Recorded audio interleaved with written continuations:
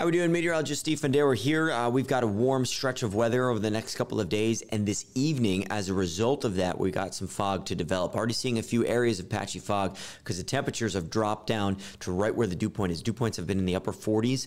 Those two values, they get close together. You basically get saturation in the atmosphere, and you get a cloud to form right on the ground. When that's the case, you got a half-mile visibility in Ahoskie and a few spots of fog down along the Outer Banks and along the Albemarle Sound there. So do anticipate fog to just increase as we go into the night. Tomorrow morning, we'll likely have some lowered visibility. Keep that in mind if you're up early doing anything, if you got the day off, taking care of any errands or things like that. A very similar day to what we had today. We'll see some fog in the morning, and it may be stubborn through about 10, 11 a.m. before slowly clearing, and we get a bit of some blue sky in the afternoon to make it feel nice. I mean, temperatures are going to be up near 60 degrees in most locations.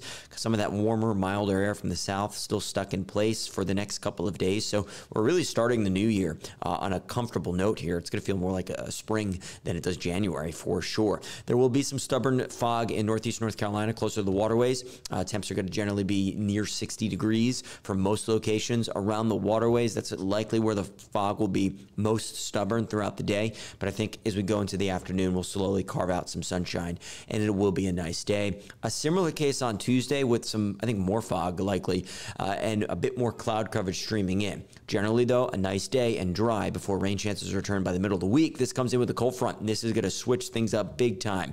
Ahead of the approaching cold front, we're going to have a warm breeze. Temperatures potentially up near 70 degrees, but the front will then drop in some scattered showers, maybe even a rumble of thunder. We'll keep an eye on that. There's a bigger threat for severe weather out towards the south and west of us tomorrow, and then on Tuesday, as the front progresses to the east.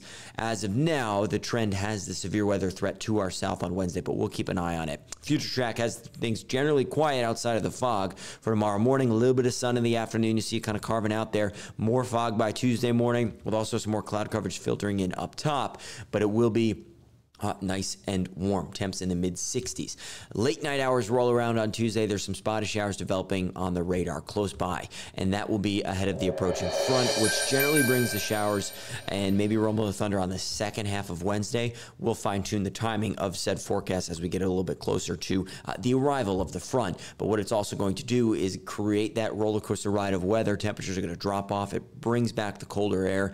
Lows return to the 30s Thursday night. Highs return to the 40s on Friday. Drier air, though, so it'll come with some sunshine into the weekend, but feeling way different than it does over the next couple of days. All right, we'll have more in your forecast coming up later on Fox 43, 10 o'clock, and then after the football game on NBC. We'll catch you there.